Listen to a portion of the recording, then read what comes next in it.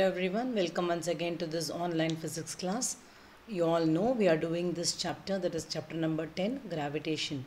And in this we are solving the numericals which are given at the end of your lesson.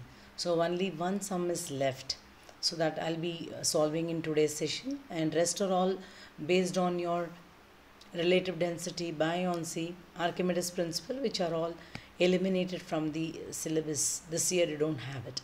So let's now see the sum. See, a ball thrown up vertically returns to the thrower after 6 seconds. Find the velocity with which it was thrown up, the maximum height it reaches, and its position after 4 seconds. They have just given the statement. Means a ball is thrown up vertically. Okay, and this ball reaches the one who has thrown it up after 6 seconds. They've asked you to find three things here. One, the velocity with which it was thrown up, and second, the maximum height it reaches, and then its position after 4 seconds. So let us solve this one by one. Now, I want you all to understand one thing here. See, the ball is thrown up, okay, and it is reaching the person who has thrown it up after 6 seconds of time. That means to go up it will take half of that 6 seconds, that is 3 seconds. That means the maximum height the ball will reach will be in 3 seconds of time, because total time taken to go up and come back is 6 seconds. Means to go up, to reach a maximum height, will be 6 divided by 2, which is equal to 3 seconds. Okay, so only that time factor is given. By using this, you have to find the velocity with which it was thrown up, the maximum distance it has reached, and the position of the ball after 4 seconds of time.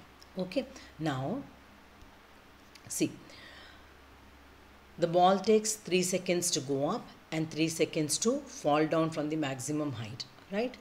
So first we have to calculate the velocity with which it was thrown up. So the velocity with which it was thrown up means what? They are asking you to calculate the initial velocity. So final velocity will be 0 meter per second. We need to find the initial velocity, which is always represented by the letter u. Now, acceleration due to gravity. The ball is moving above the earth's surface, working in the opposite direction of your gravity. So we will take it as a negative value. But in general, g is assumed as a value that is 9.8 meter per second square. Now, we need to calculate the value of u. So which formula we have to apply here? We'll use the formula v is equal to u plus gt. So this is based on the equation of motion. V is equal to u plus at.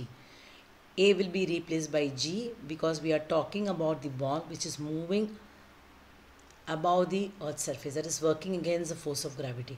Time given is 3 seconds, because total time to go up and come back is 6 seconds. Therefore, to go up it will take half of the total time, that is 3 seconds. So in the place of v we will substitute 0, u we need to find, and g, as I told you, will be taken as a negative value because it's moving above the earth's surface. Whenever the objects are moving away from the earth, that is above the earth's surface, working against the force of gravity, acceleration due to gravity will be a negative value, and time will be 3. So by substituting all this, v is equal to g 0, u we need to find, and g is minus 9.8 into 3. Now 9.8 into 3, it's simple multiplication, it is 29.4. So 0 is equal to u minus 29.4. Why minus? Plus into minus will give you minus. Now we need u. So you have to take this 29.4 to the other side, because it's a negative value. When negative goes to your left hand side, it will become a positive value. Therefore, value of u is 29.4 meter per second. So this is the velocity with which it was thrown up. Now let's come to the second part of the question. You have to calculate the maximum height it reaches, the distance it has traveled in 3 seconds of time. Now we have calculated the value of u. So now we have to calculate the maximum height it reaches in 3 seconds of time. So let's apply the formula. V square is equal to u square plus 2gh. Because we need to find h, we know all the other values. We know the value of v, which is 0. U we have calculated as 29.4. G we know it's 9.8. So here also g will be a negative value because we are talking about the maximum height it reaches above the earth's surface, that is away from the force of gravity. So it's in this case also g will be considered as a negative value. So v square will be 0 square, u square will be 29.4 the whole square plus 2 into gh, 2 into minus 9.8 into h. Now 0 square is 0, 29.4 the whole square is 29.4 into 29.4, which is equal to 864.36. It's a simple multiplication which you can do by yourself and see. And 2 into minus 9.8 will give you 19.6h. Again, we want the value of h. So let's take this minus 19.6h, which is on the right side to the left hand side.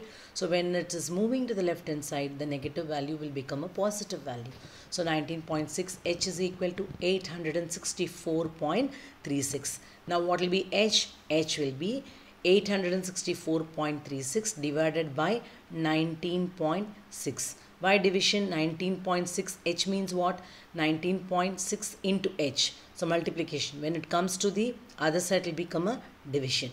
So 864.36 divided by 19.6 will give you 44.1 meter. These are all simple multiplication and division which you can work by yourself and check the answer. I've solved and seen and I've given the answer. So now the maximum height the ball reaches in 3 seconds of time will be 44.1 meter. Now let's look at the third part of the question. See, to calculate its position after 4 seconds means you have to calculate the position of the ball after 4 seconds. As I told you, here you have to understand the total time the ball has taken to go up and come back down is 6 seconds. Here they want you to find the position of the ball in 4 seconds of time. I told you the ball will take 3 seconds to reach the maximum height and 3 seconds to come back to the thrower. That means the person who has thrown it vertically upwards.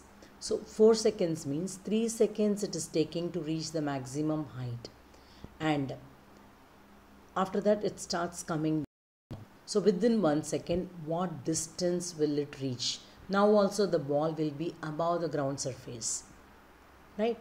But in 1 second, how much distance it will be covering above the earth's surface? In total 4 seconds of time. 3 seconds we have already calculated 44.1 meter. And then when it is reaching 44.1 meter, from that is the maximum height. From there it will start coming down. So within 1 second, what distance will it reach in total seconds? In 3 seconds we know 44.1 plus now we have to find in 1 second. So we'll consider it as 3 plus 1, 4 seconds. See, I have given the explanation here. We have seen that the ball reaches the maximum height in 3 seconds. We have to find the position it reaches in 4 seconds, which means that we have to find the height by which the freely falling body, that is the ball, comes down from the top in 1 second. That is 3 seconds plus 1 second. 3 seconds to go up. Maximum height 44.1 meter. And from there it starts coming down. So within 1 second, 3 seconds we already know. And within 1 second how much distance it's going to cover. Now here we have to find the height. That means the position, because now also it's going to be away from the earth's surface, above the earth's surface, right? Because in 6th second only it's reaching the person who has thrown it. So when it is 4 seconds, it's away from the earth's surface. So we have to use the equation h is equal to ut plus half gt square. In the place of u, you will put 0 here, because after reaching a maximum height, we have calculated the velocity with which it was thrown up. And now from there it is coming down, means it has reached a point, and from there it is starting, means u will be considered as 0 there. So substituting u as 0 and t as 1 second, because 3 seconds we already know, and now we have to find for 1 second. 0 into 1 into half into 9.8. Here g will be taken as a positive value. Why is it a positive value? You all must be knowing, because we are now talking about the ball which is traveling towards the earth surface. So g will be a positive value. So 9.8 into 1 square. Simple calculation. 0 into 1 will give you 0. Half into 9.8, that is 9.8 divided by 2 will give you 4.9 into 1 square is 4.9 only. So 0 plus 4.9 will give you 4.9. So the position of the ball after 4 seconds is going to be 4.9 meter. Okay, so with this we are going to come to an end of today's session. So with this we have solved the numericals which are given under the exercise part of this lesson. Okay, so keep practicing, do it again and again and see. Only thing is you should know the formula that you have to apply here. Once you know the formula, obviously the rest of the things, means whatever is related to solving the sum, is very easy. Okay, so keep practicing. Practice makes a man perfect. I always keep telling you this. So keep practicing. Never think physics sums are hard. Nothing is hard. And I want to tell you, this is a chapter that you will be having for your upcoming periodic test in the month of December. So only one chapter from physics, that is this gravitation chapter. So we have done. Now we have sufficient time to revise. So we will start revising again. So everything will be easy. Don't worry. Keep practicing. Take care. Bye.